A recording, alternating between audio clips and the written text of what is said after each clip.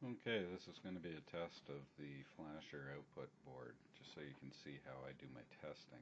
If you notice, I'm using a Dell 150 watt power supply for it. It's underpowered, but it seems to do the trick. There's the board hooked up.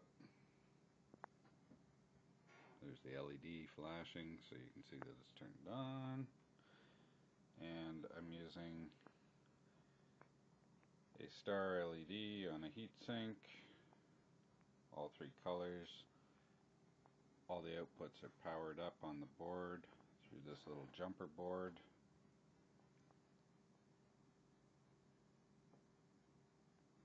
And there we have 3-color output there, 3-color output there, 3-color output there, 3-color output there, 3-color output there.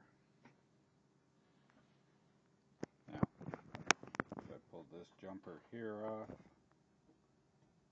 I've removed the signal imitating the LED whiz, so it's turned off now. I have nothing, nothing, nothing, nothing, and nothing.